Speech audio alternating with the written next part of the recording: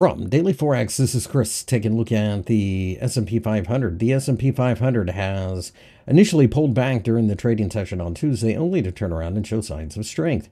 By doing so, it looks like we are going to continue to see a lot of upward pressure, and I think that just solidifies the buy on the dip type of mentality that the market has been in. So with that being the case, I like the idea of taking advantage of value as it appears in each and every short-term pullback.